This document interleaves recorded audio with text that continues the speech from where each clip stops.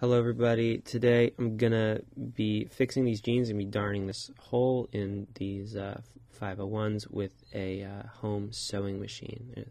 Vintage 501s made in USA, and the hole is in a kind of not fashionable place. So, okay, first of all, you don't have to get a darning foot, but it will save you from ending your own life. It is pretty universal to the best of my knowledge. And just slides in that bolt, and it makes it so you don't have to press the reverse function every time you want to go back, and you can move freely, and it's amazing. Okay, so find a blue or whatever color your pants are that is similar to your pants, your whatever. Load it up in the machine. For this, there's a lot of white in these jeans, so I'm using white as the bobbin. And I'm using jean needles, denim needles.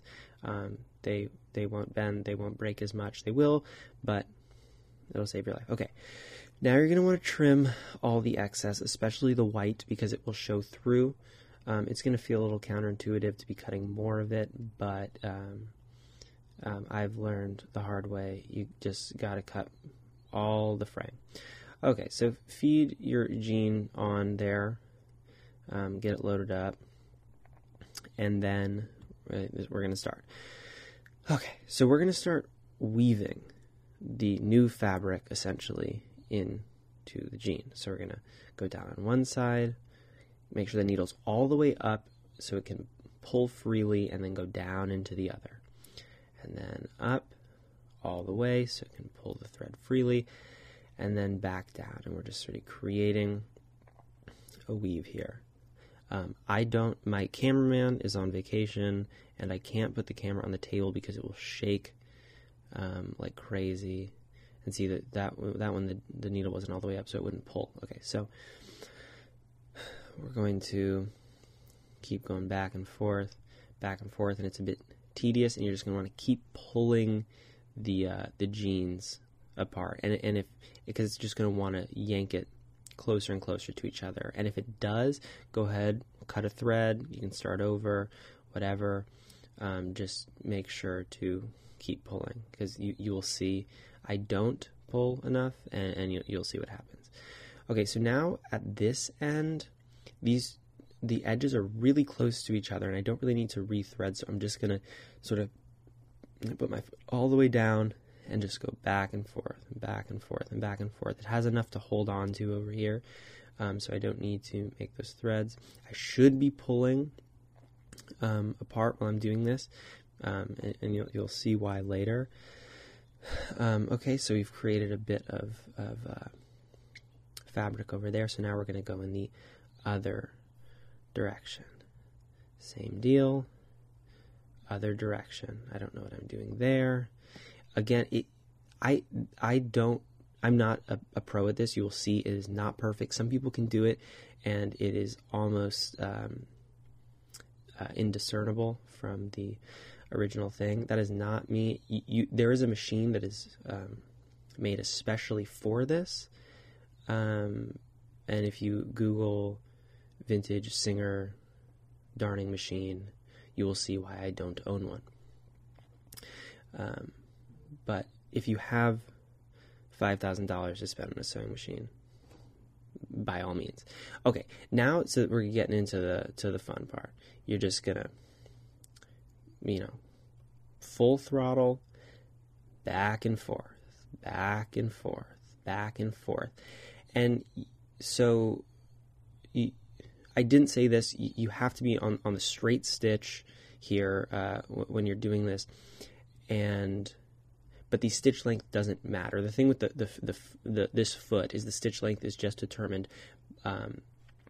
by how fast you're moving. And so you want to move slowly. You're trying to mimic the stitch length of the jeans, which is a pretty tightly, pretty small stitch. You just look closely. You'll be able to see the contrast when you look at your jeans. So yeah, you're just going to want to go back and forth, back and forth, back and forth.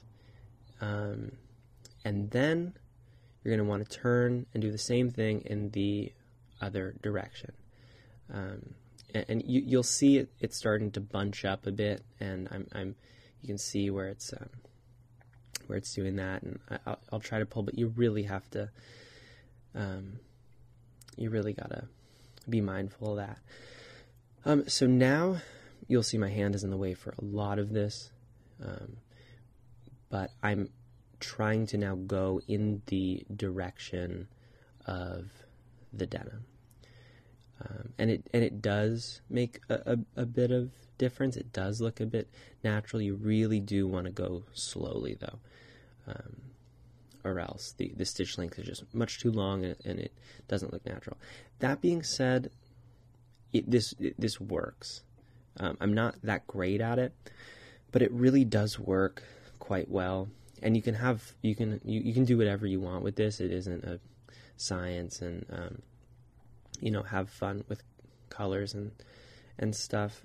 But if you're gonna really just have fun with it, if you're not trying to make it not noticeable, I think it's much more practical to go with a patch, put the patch under or on top, and just do this around the edges where the two pieces of denim overlap, and then you can do it in the middle if you want. I mean, that just is a more practical way of doing it, and if you're not concerned about it sticking out, then you may as well.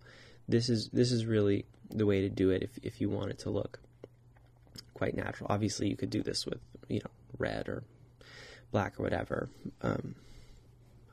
You can do whatever you want.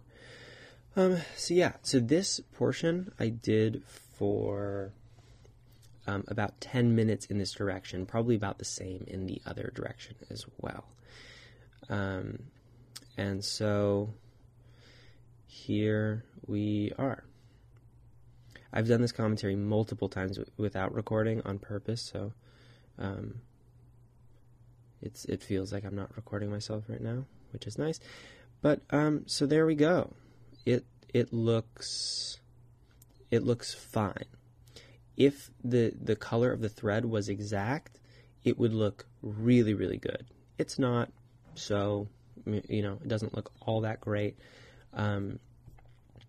Now, ideally, especially if this is on a point of stress, you're going to want to go probably about an inch in every direction to really sort of mesh into the denim. But, this really isn't that important in this spot. And so on the inside, we can see it's white. It looks fine. Okay.